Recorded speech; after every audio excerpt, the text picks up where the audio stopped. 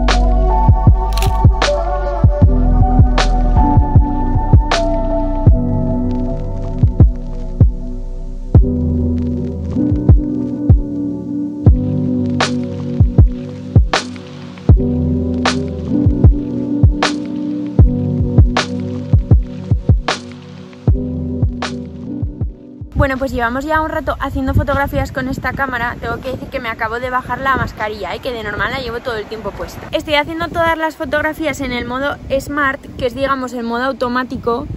Y la verdad es que, a ver, el autoenfoque pues obviamente no es muy apurado, tampoco es muy rápido, pero la verdad es que para ser una cámara de 2012 no lo veo nada mal. Otra cosa que también os quería comentar es que por lo menos en la pantalla de momento se ven las fotografías bastante nítidas. Luego cuando las vea en el ordenador pues ya veré si en realidad son nítidas o se ven fatal. Pero la verdad es que por ahora me está gustando un montón hacer fotografías con esta cámara.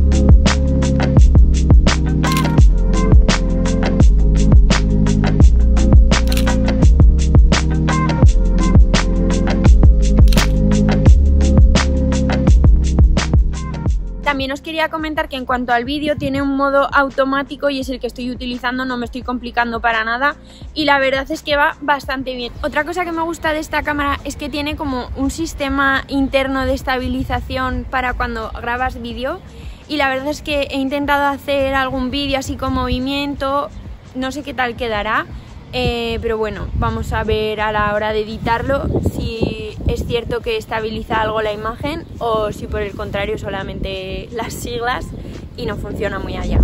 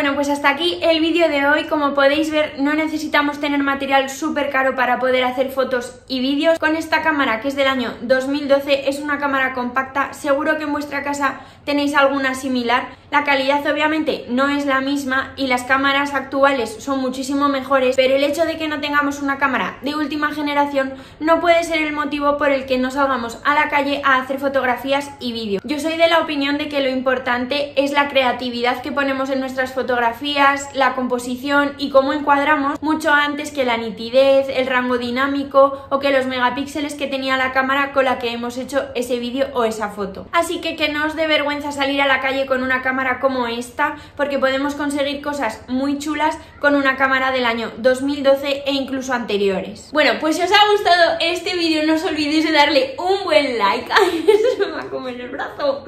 Toma, anda, que me ha chuparreteado entera. Que si os ha gustado este vídeo, no os olvidéis de darle un buen like, como os digo siempre.